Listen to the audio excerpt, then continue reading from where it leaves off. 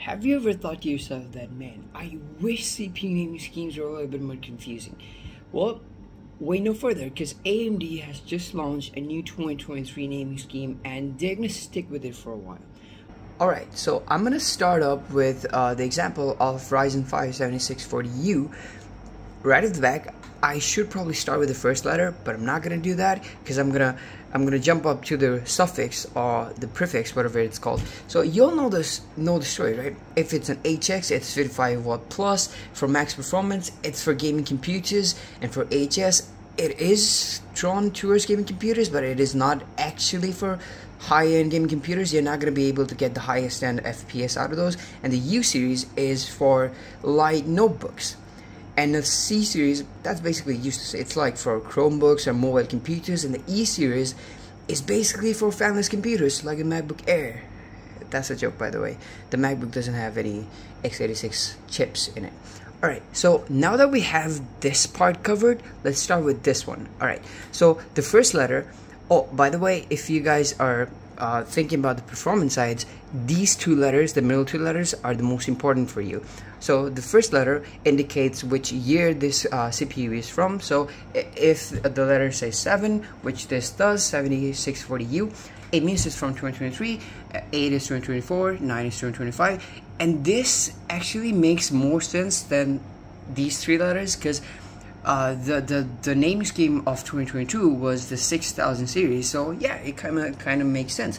But let's jump up to the second letter, which kind of is confusing, because let's say if you have a 5830X processor, or I don't really know the series, so let's say if you have a 5830, right, it could be either Ryzen 7 or 9. Yeah, Ryzen 7 or 9. It's super confusing. I mean, I get it.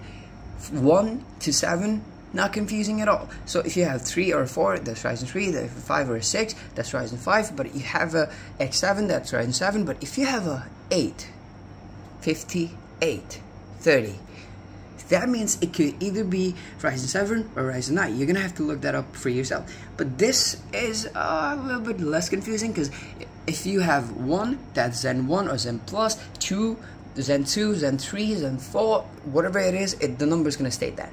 But the Zen 5 has not released yet. It's an upcoming series of processors. So if this number says 5, congratulations, you have the latest and greatest thing. And this one is basically indicates that if you have a higher processor, it's not super important. So as I said, if you care about performance, this is what that matters.